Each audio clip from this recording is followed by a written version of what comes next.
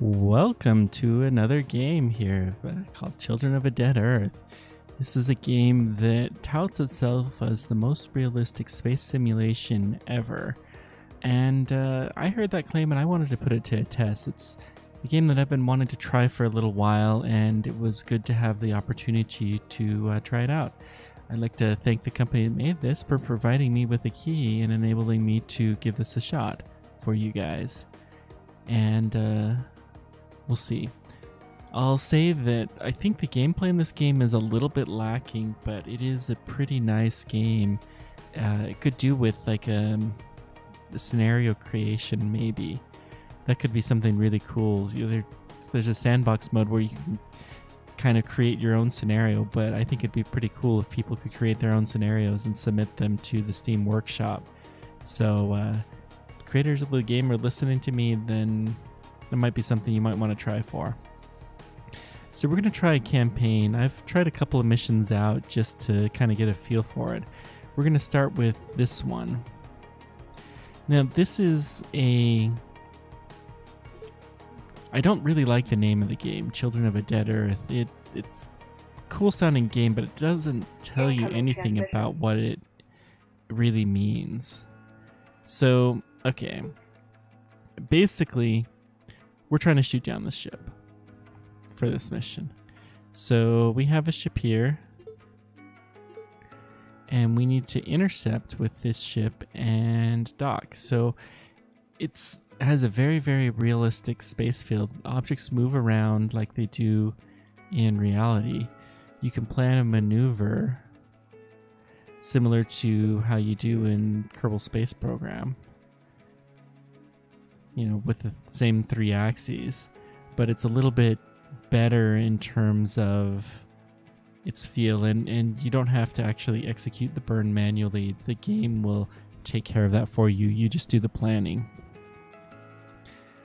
Okay, so one thing that's cool, we have approximation to our orbit. We can change the frame of reference to the ship, and you see all of this direction is from the point of view of the ship. Where does it appear that you are? So we can take a radial burn, and now all of a sudden we're close enough that we can plot an intercept course, and we've plotted a intercept course to this enemy ship. We go back to the Mercury view, you can see that it's actually a rather complex process to make this happen, but it will work. So you run this game in time steps.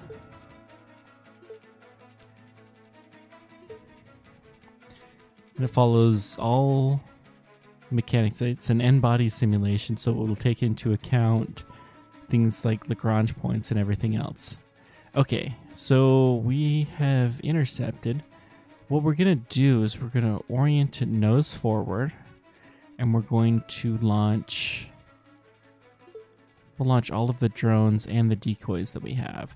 So this is a carrier ship. It has some drones. Let's take a look on the brighter side. Okay, a couple key features. You have these panels here that are radiator panels, because keeping a spacecraft cooled is probably one of the most important things in a real space battle.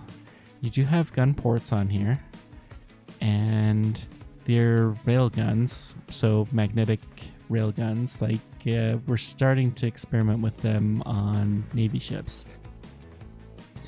You have thrusters in the back. You have this long, narrow design that is efficient for space battles. It's not something you typically see in science fiction, but it makes sense because you can point it straight at it, and it's really hard to hit a target that's pointed straight at you. So we'll go ahead and let's take a look at the enemy ship. The enemy ship looks very, very similar. One thing of note, these are the most powerful weapons, and we're going to try to take those out first. And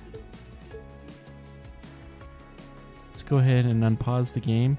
You can see where those are our decoys that are firing out. We're hoping to be able to launch a few more of our drones with the help of those decoys. can see they're starting to already move in to the target. Cool. So we can change the point of view to the ship here. You see it's firing at us, which is not good. But these drones are facing their weapons straight towards it, and they're targeting. You can look at the spray of the bullets here.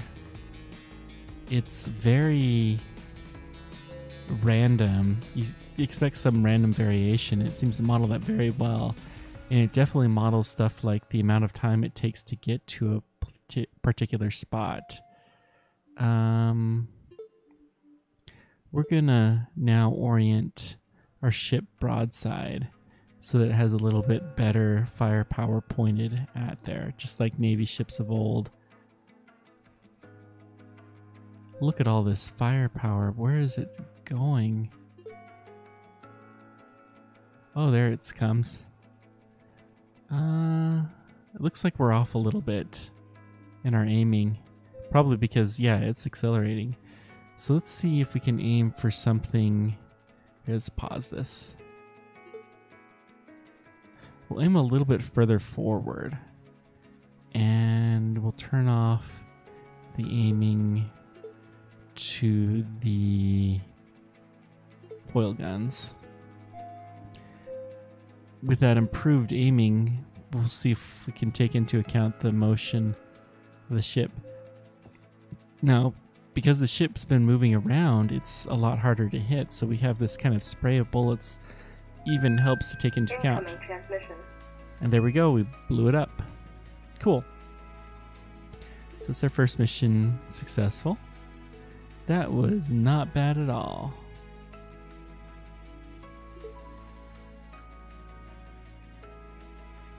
Okay. Looks like I did a little bit faster in the past. Now we're going to do a rendezvous. Now,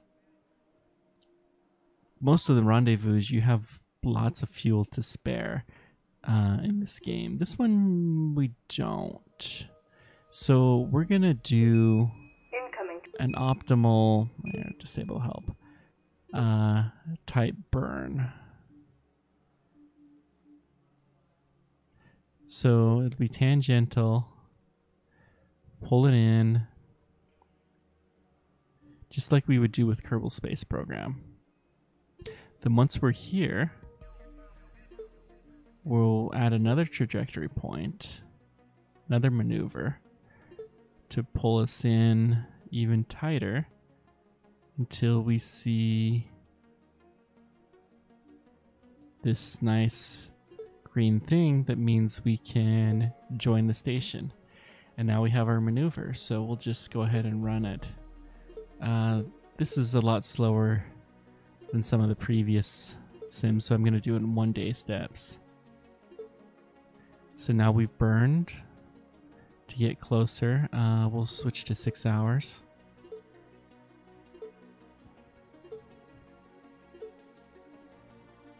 And I'll go for a full day. And there we go. So it took us a long time, but we barely used any fuel at all. Looks like I beat my record here. So that's all I've got for now. Let me know what you think of this game, and we will try it more. But for now, keep on tracking, and we will see you next time.